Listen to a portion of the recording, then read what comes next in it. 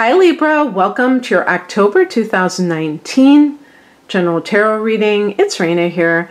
I'm very excited to present my new tarot deck, which I ordered, I don't know, about a week ago. And I wanted to use them right away, but I wanted it to be a consistent, series of videos. I didn't want to just use half one, half the other. So here it is, and you're going to be the first sign that I use it with. This is called the Ethereal Visions Illuminated Tarot Deck. This is the box, and there's like kind of like these, it's like gold leaf or whatever you call it. I don't know if it's called gold, yeah, something like that. So it really shines. I don't know if you'll be able to see it today because it's kind of overcast, but this is the back of the card, which I really love. I had a feeling that Libra would really enjoy this. And I haven't really looked too much at each card, but apparently there's a couple of extra major arcana cards, so they go up to 23 instead of 21.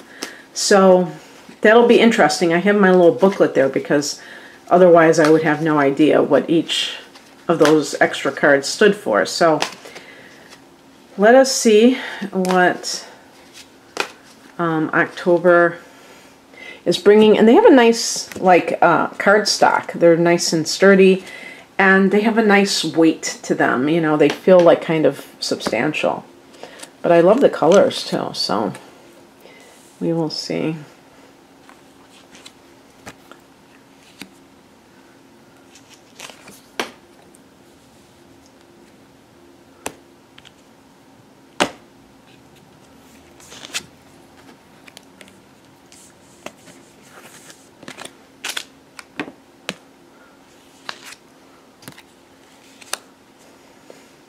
Of course, I'll hold it up so that you can see what cards I have picked. Okay. They have kind of a, it's not Art Deco, it is another style from the turn of the 20th century. I can't remember the name of it.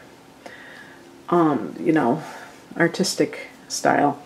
Okay, so what we have here as the heart of the matter is the Seven of Swords.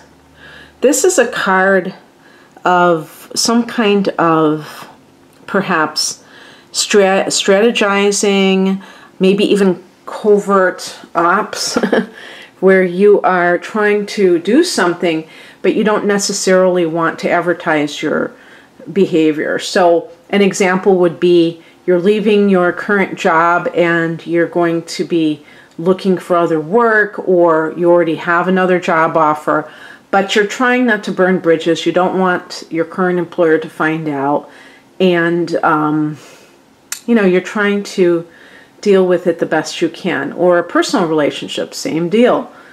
You want to kind of get out of it. Whether or not you have another relationship waiting in the wings, it doesn't really matter. The point is that you're trying to kind of ease out of this sticky situation, if you will. And also with the Seven of Swords, this can be kind of like using your, I was going to say street smarts, but with Libra, it's more like intelligence altogether to kind of solve this issue of like how you're going to manage all of this. And the other possibility with the Seven of Swords is that you are doing something, I mean, it's kind of similar where you're going alone. You're going it alone. Maybe you're in some kind of a group situation and now you want to kind of separate from that.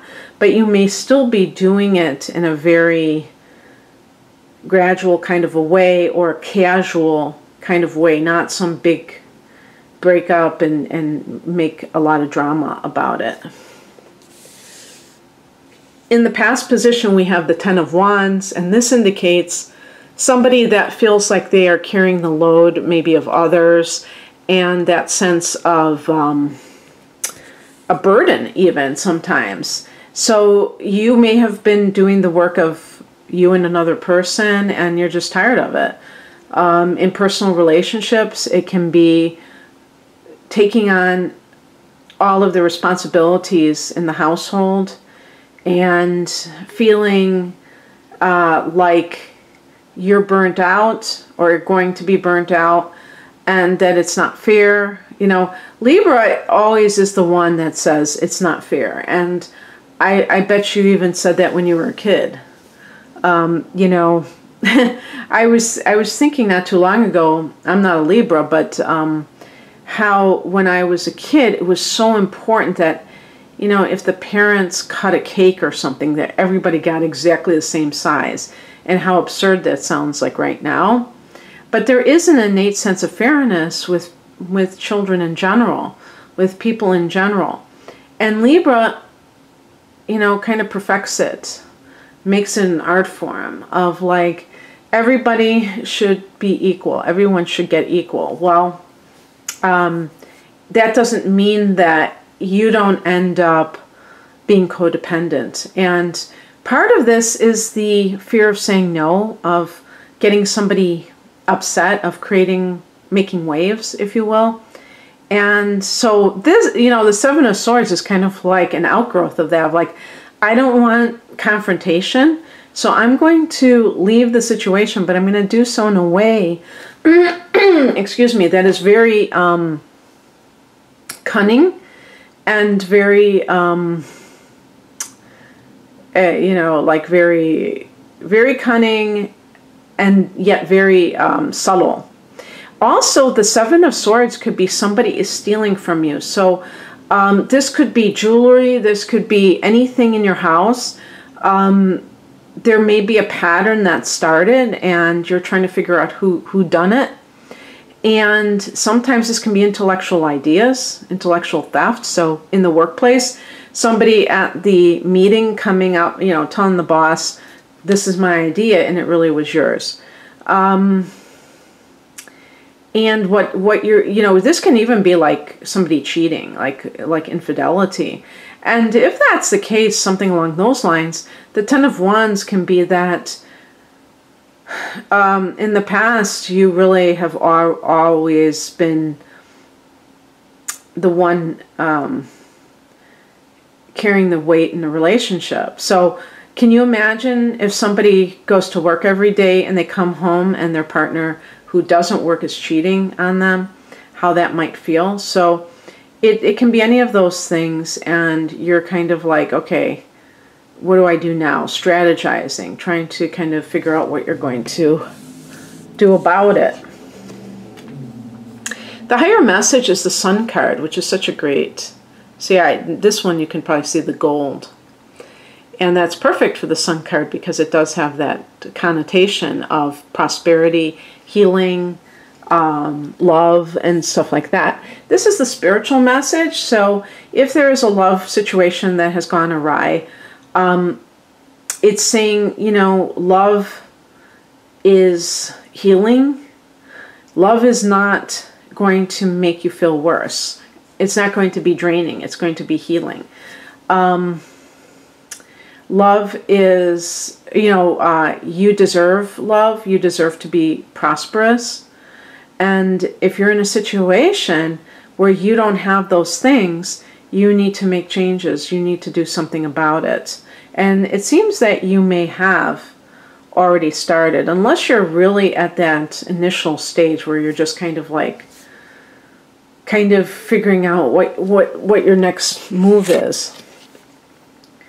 What crosses you is the Emperor. The Emperor is a card. Now in this deck, it's interesting. They're showing this, I wonder, it looks like he's holding a gold coin, but he's holding some kind of, I don't know if this is a staff that has kind of a cross on the tip of it. But typically, the Emperor is associated with authority, control. So it could even be self-control. And even like the law. And if it's a person, it can be an Aries. So if this is an Aries person you're dealing with, it's kind of just reiterating that this person is not somebody who is good for you necessarily. Aries is your opposite sign. I associate this card with Capricorn myself, and I'm a little bit curious why they associate it with Aries. But in any case, this could be like a boss, because this can be like an authority figure who is not on your side. And so if somebody is passing off your ideas to the boss and you tell the boss, you know, what the deal is, there's no real, you know, the boss may not believe you or care because they already have it in their mind about this other person that they are showing favoritism towards. That is one of the unfortunate things about favoritism, is that it's not based on logic or anything like that. It's simply based on, when people play favorites, a lot of times they're just doing it based upon their own preferences that have nothing to do with anything logical. So somebody could be the favorite in the workplace and not even be the most productive. The boss sees something in that person that validates them. Or the person's like a major brown noser, who knows. But the point is that it's kind of a futile thing to try to get a boss to approve of you by, you know, kind of doing everything, you know, sticking your neck out, doing everything, and just constantly receiving nothing in return. So eventually you have to decide if you're going to stick around for more. Also, the Emperor card could be you, and it's saying that you are not in control of your own life. You're kind of like abdicating control to some other person. So in personal relationships, you may just, you know, the codependency thing is an outgrowth of lack of control. And it's like trying to control what feels uncontrollable by trying to fix things, trying to cover for somebody who is, you know, messing up big time. And it really is one of those things that is quite, what can I call it? Like it's a futile attempt. You know, you would be better off focusing on your dreams than worrying about what somebody else is or isn't doing and trying to save them from themselves in some cases. What's coming in is the Three of Pentacles. There's another of the gold. I love that. And this is a card of teamwork. So in the office, maybe you are going to kind of like team up with other people to kind of counter somebody who is trying to usurp you. Maybe other people will notice that this individual is copying you or trying to steal your ideas, and they will side with you instead of this other person and kind of like keep that person out of the know, if you will, so that in future situations you won't have to deal with this person. There's nothing worse than a copycat, that's for sure. You know, if you don't have ideas, then and you're in a profession that requires, like advertising, for instance, and it requires you to have these ideas, and you don't have them, and you're trying to copy other people's, then you're not really well suited for that type of career, and you shouldn't, you know, try to succeed by any means necessary. So if somebody does that to you, you have every right to protect yourself.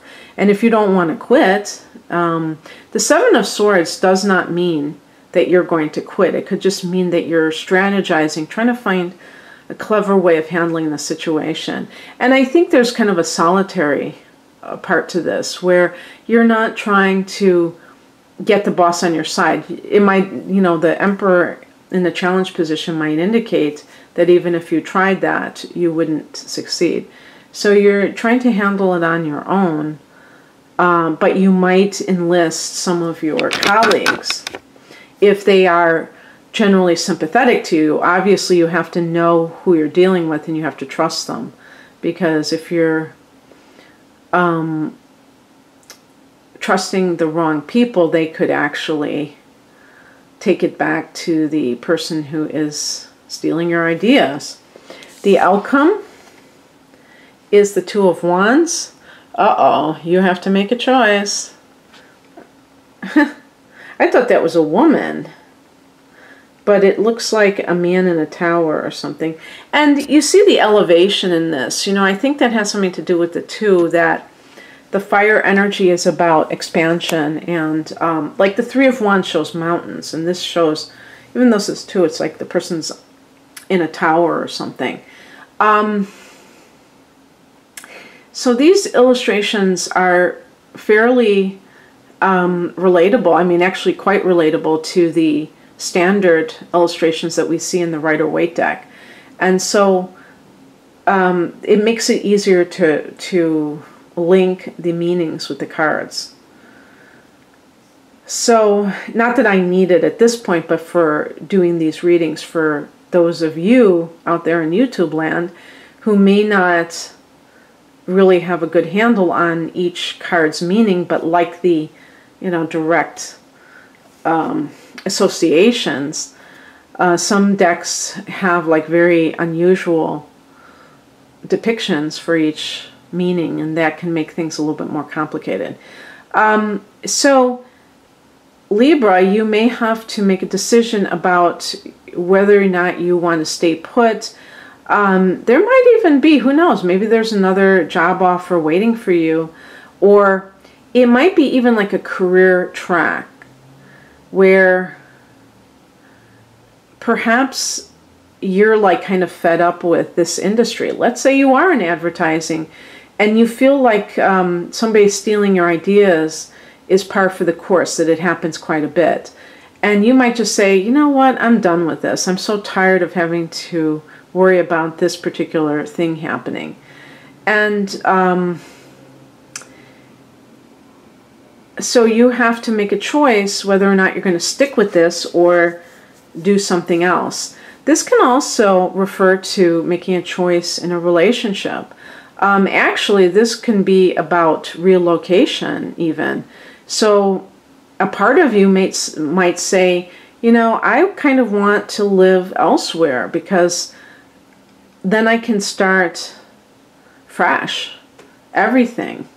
And maybe that's my best bet. And so I wanted to say happy birthday to those of you born in October, and even those born in September. I'll say happy birthday to you too. And so this might be coming up for you, issues regarding, you know, where you're going to live. Where there's, you know, your fourth house of home and family has a lot of intense kind of stuff happening with Capricorn. You know, that's your fourth house. And you've got Pluto there, you have Saturn there, the South Node, and next, well, even starting this December, you're going to have Jupiter there. So that could actually be a blessing, something good coming to you around that time, and a solar eclipse in this area, in, you know, right after Christmas. So hang in there, and really, you know, obviously, and same thing with your personal relationship. You may be like, I'm out of here, but make sure that you are seeing things as they really are, and that you're comfortable with your decision, that it's not based on emotion so much as understanding that, you know, something has to give, that you can't just continue on in this way. Oh yes, actually there is a full moon in your house of marriage, committed partnership in Aries on, I believe it's October 13th. I think it's like 20 degrees of Aries on October 13th. So that might be when things come to a head. Because I did feel like that, and I was thinking, okay, I'm recording this between the before the full moon in Pisces. Maybe I'm picking up on that kind of thing, but I think that it could be that you are having to decide, you know, what it is that you want to do going forward, and you might just be like, I've had enough of this. I just had my solar return. I'm interested in a new chapter in my life, and I'm tired of the same old, this nonsense of having to deal with somebody who is, being deceptive towards me, and I don't deserve it. Okay, that's what I have for you, Libra. If you would like a personal reading, the link is below. Take care. Bye.